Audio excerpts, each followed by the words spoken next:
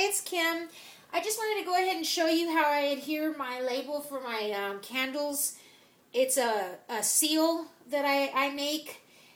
I've started off with it. I ordered the seal and had it custom made with my name of my company. And then I tried using the faux glue wax, but that doesn't work because it's a candle. The candle gets warm. It warms the wax. Warms that hot glue material, even though it's colored. So eventually, if somebody power burns a candle, it's going to start melting down the front of the candle. So that doesn't work. So I tried to figure out what else I could do because I wanted to use the seal. I love that look. It's kind of like ancient. I don't know. It's just different. So anyway, I came across this stuff, and it's Creative Paper Clay, and it comes white, and they use it to make like ornaments. It's it's not polymer clay. It's made out of paper, and so I buy this package, and then I use a powdered paint pigment in brown because that comes in white to make it this color, and I mix it in there, and it's just like Play-Doh. And so then I make these little football shapes, and then I smash it with my impress it with my my seal.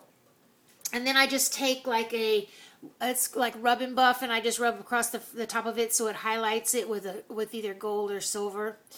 And that's what I do. So then so then I put them in the oven at 170, and I just let them dry in there, and I turn it off, and I kind of arc them a little, so then that way when I glue them onto my jar, they have a curve to them. It's easier to adhere. And I have some that are flat for my flat candle containers as well. So as you can see, I have an order here, and I'm just going ahead and adhering my labels before I pour the candles. And I use this heavy-duty glue. It's called like E6000. It's great for anything. It's something you should always keep in your house if you don't have it. It doesn't glue like instantly like super glue, but this baby, it holds on. I have a big heavy plate that I put picture hangers on, and it's hanging on my wall just with the little picture hangers. So this is some really good industrial glue. And so what I do is I just put a drop on the back, and you're supposed to like put some on both sides and let them sit, but I don't do that.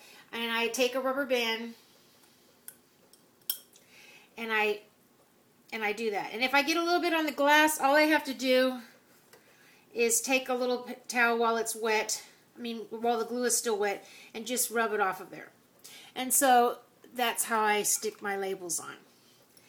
And then I just let them set. And within a few hours, they're already, glued on there. And so I usually have I make a whole bunch of these at one time and just keep them in a Ziploc baggie. And I put a little dab of glue on it, just a little bit, and then put it where I want it. Make sure the words are level, and then I take my rubber band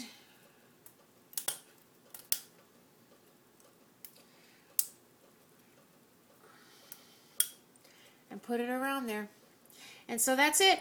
I just thought I'd share that with you. That's how I do my seals on my jars. And have a good day. I have lots of work to do.